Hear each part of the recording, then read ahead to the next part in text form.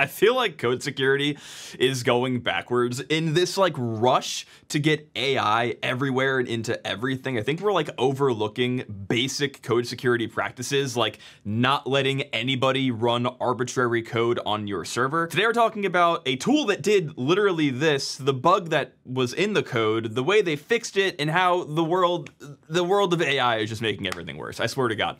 But before we get into that, we're gonna talk about the video sponsor for today, me. Guys, I honestly believe that if you're a programmer trying to write fast, effective code, or you're a cybersecurity professional trying to stop your stuff from getting attacked, all of these require you to know the basic fundamentals of computers.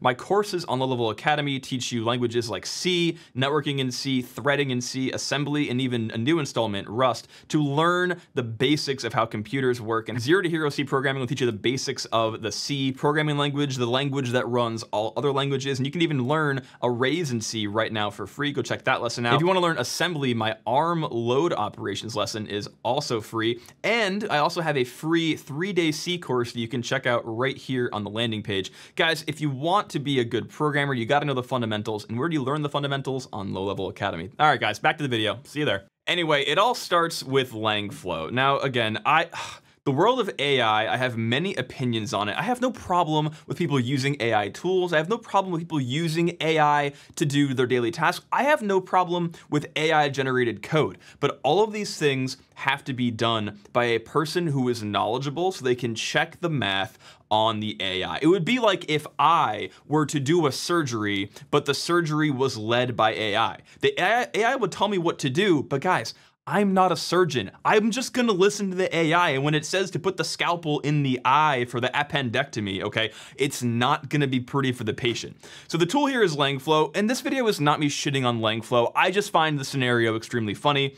LangFlow is one of those low-code tools for developers that makes it easier to build powerful AI agents and workflows that can use any API, model, or database. Now, one of the things you can do to this LangFlow element, this LangFlow tool, is you can upload code that runs as an agent, and you can just let it do things for you. And so this article got dropped, critical LangFlow RCE exploited to let people hack AI servers.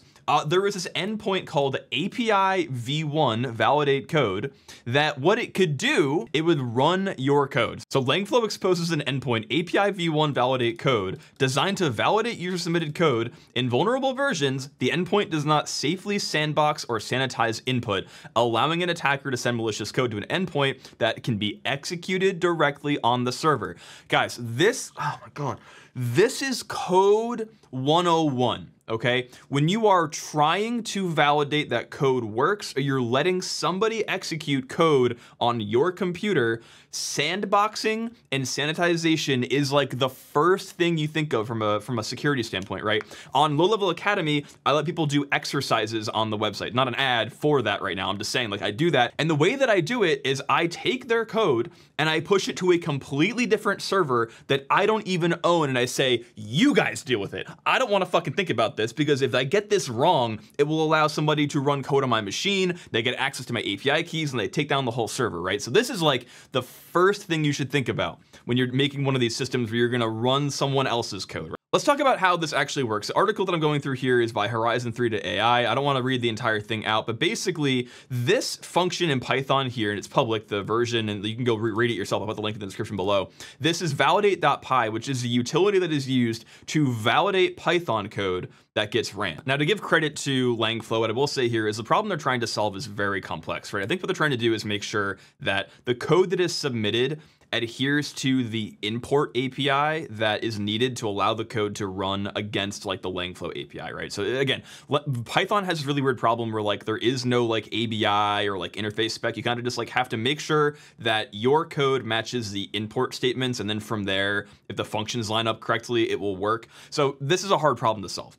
And so the way they did this is basically the code goes through and it parses the abstract syntax tree of the submitted code, and it looks for all of the import statements and makes sure that those import statements match imports that are currently imported. And it also goes through and it executes all the function definitions in the code, right? So this is not the same as executing the functions. This just executes the label in Python that defines a function.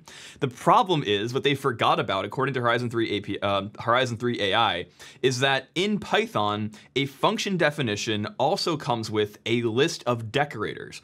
And a decorator, if you don't know what a decorator is, basically it's just a way to wrap a function to do something else before the function executes, right?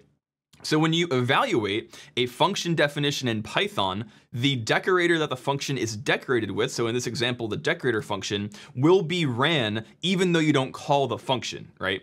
So what this means is all they have to do is make a decorator that is an arbitrary payload. That payload will get ran during the evaluation of the function definitions, even though they don't end up calling the function.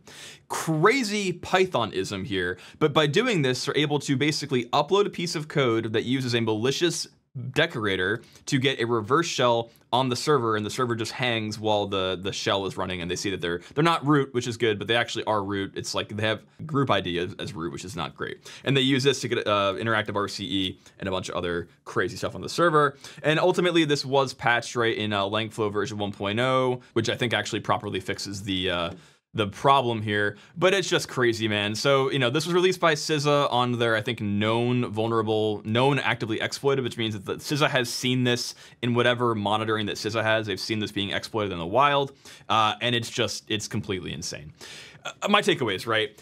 I have no problem with AI as a concept, but if you find as a company or you find as a product you are rushing to use AI for the sake of AI, I guarantee you're missing things and you need to look a little deeper. Also, guys, I'm not gonna lie, just looking at the code that does the validation, the placement of the comments and the way that the code is broken up, this code itself feels AI generated. I know I'm making a lot of those claims recently. If I'm wrong, my bad, but again, it's just, I like the idea of AI. I don't like where AI is taking us. We gotta take this train that's going 1,000,000 miles an hour this way and just turn it a little bit to the right. Anyway, guys, if you like the stuff, if you like me doing these breakdowns, or you just think I'm pretty, do me a favor, hit that sub button. I appreciate it. I love you.